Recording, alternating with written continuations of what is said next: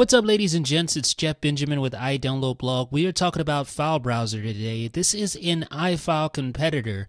FileBrowser is a jailbreak app that runs as root that allows you to manage the files on your iPhone. And this includes the native file structure, the default root file structure of iOS. So you can go all the way to the root and see all the files that you normally would not be able to access. And you could do things like copy, cut, paste. You can rename files. You can do all sorts of things like that. The basic stuff. You can compress files, even unzip files if you want to do that.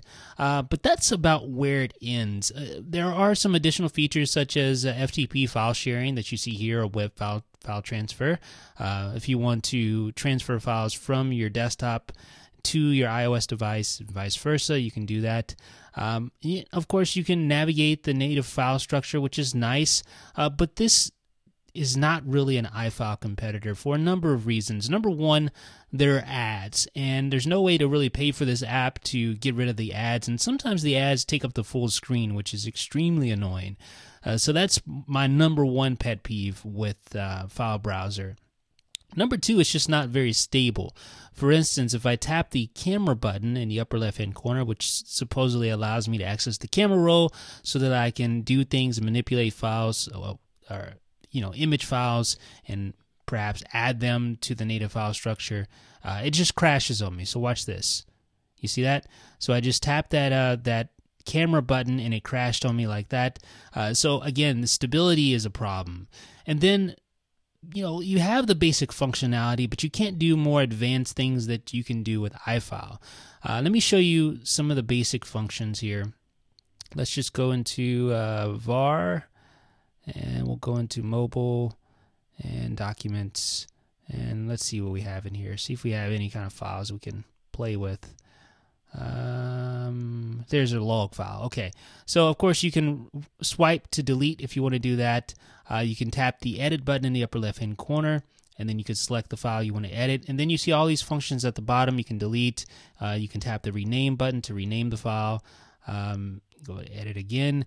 You can cut, copy. You can compress like this. I just compressed it, and then if you tap it, you can of course extract it if you want to do that. I'll just delete that compressed file. But that's pretty much where it ends. I mean, of course, you have like AirPrint, you can email, etc. But not a lot there.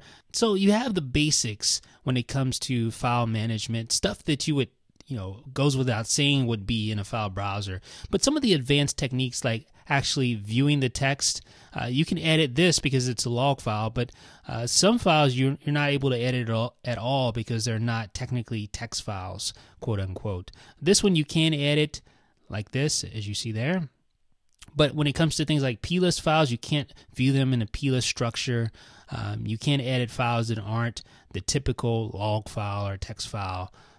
So that's something you're going to find that is kind of annoying. So here's a plist. I'm going to tap that. Of course, you can just edit it outright, but there's no plist editor to be found within this app like you can with iFile. So iFile is just more robust. There's more features. It's more mature. This is a good app if you want to just cut or copy or rename a file in the native file structure. But if you're looking for more advanced techniques, then you're going to want to look elsewhere. You're going to want to look towards iFile, which is one of the better file managers out there. In my opinion, the best file manager out there for iOS for jailbroken devices. But if you want to try FileBrowser, you can head over to Cydia's Big Boss repo. You can download it free of charge. Again, it is supported by advertisements. There's no way to pay for it.